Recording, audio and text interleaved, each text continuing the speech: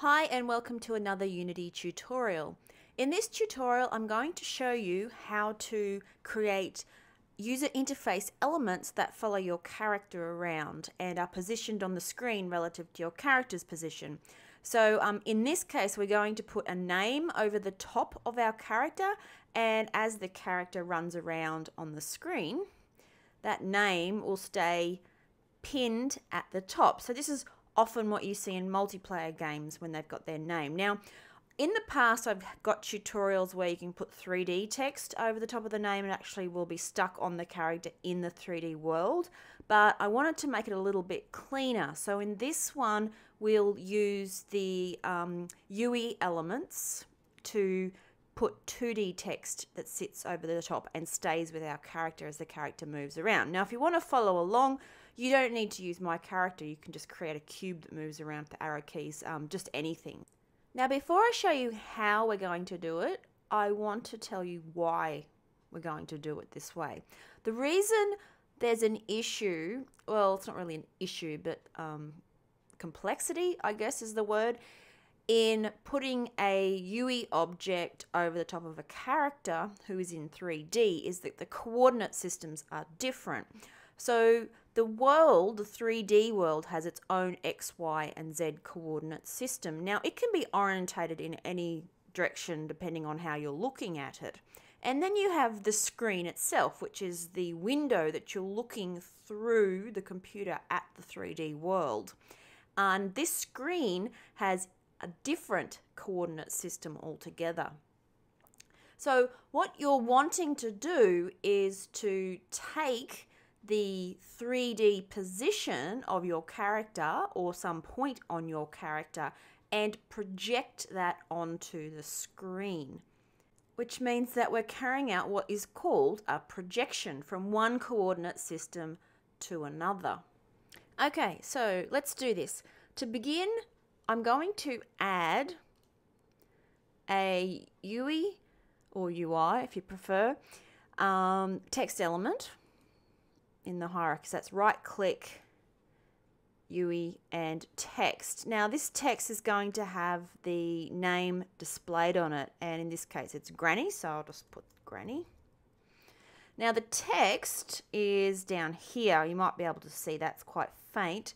What I'm going to do is make it white because it just makes it a little bit more visible, and you could also increase the font size if you want to do that as well. It's totally up to you what the text is going to look like. So it's down in this bottom corner. Now we can move it around if we go into the 2D view and move it like this. And this is actually a really good illustration how the screen coordinate system is completely different to the 3D world, because you can see the 3D world down here and it looks absolutely tiny. But what you see in this view here is not what's going on with the camera. Okay, so you've got the 2D screen world and you've also got the 3D world here. Now, we could actually move this name in the scene view and just click on it to get closer and move it up until it's like above Granny's head in the camera display. But the problem is, if we actually run this now, is that's going to stay right where it is, and as the character moves around, it has no influence whatsoever over the name. So we want this name here to stay stuck to the head of the character. Now, the first thing I'm going to do is actually add a placeholder in the 3D world. So if we go to the 3D mode and find our model there, while it's selected in the hierarchy, I'm going to right click and go to 3D object and put in a sphere. Now, this sphere is just a placeholder.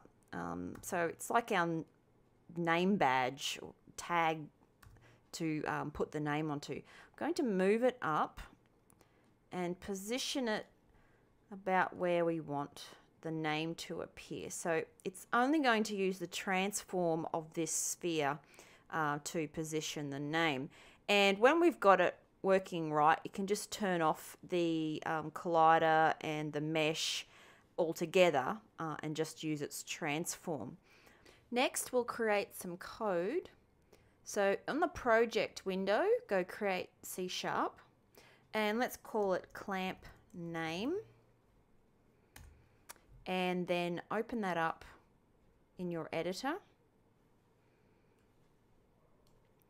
So this clamp name script needs to know about our text element that we just created. So it's going to be a public text and name label. Now, whenever you refer to any UI objects inside of your class, you need to also add using Unity engine.ui at the top, like that. And now what we're going to do is position this name label according to the world position of that sphere. So in the update loop, I'll just add in this text.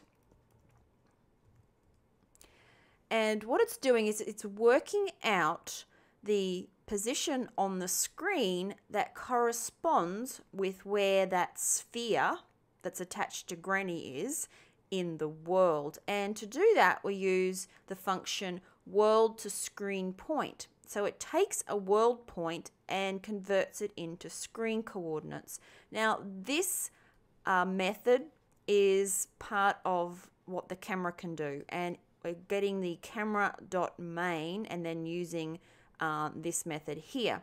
Now, one thing to note, camera.main looks in your scene for the camera that has a tag of main camera. So if we just find the main camera here. Now it's called main camera, but when you go camera.main, it's not looking for main camera as its name. It's looking for the tag. So see up in the inspector that it's tagged main camera.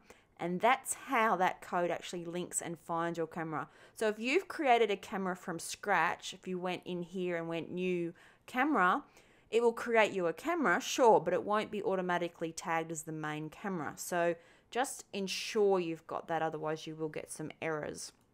Okay, let's go back to the code. Now, after we've got the new position or the screen position, all we're doing is setting our text elements transform position to equal our name position, which is that 2D coordinate we just worked out. And we don't even need the start function in this case. I'll just delete that. So it's really nice short code that's doing something quite useful. So I'm just going to save that. Now I'll go back to Unity and grab that code and attach it to the sphere object. That sphere object is a child of Granny's model. So when I move Granny around on the screen, that sphere is going to stay stuck in that position relative to Granny, which means that now the text element will move around stuck to that sphere. But before it will do that, the script that we just attached still needs to know about the name label, and that's this text element here that we created before. And I just drag and drop that onto the clamp name script. Okay, so let's run it and see how we go. Okay, so now when I move Granny around, you can see that the text goes with her. Now it's currently sitting over here when that sphere, if I can turn it on while I'm running it, you can see is there. So it's not aligned with the center point. If you want it to be in the center, then you can play around with the text settings down here. If we now move it to be center aligned as the paragraph setting on the text, then it will align nicely with the center point of that sphere. Okay, so if I stop playing, that's not going to stick. So unplay, click text, hit that centering for the paragraph, go back to your sphere, and yep, it's already turned off. Okay, so now when we play,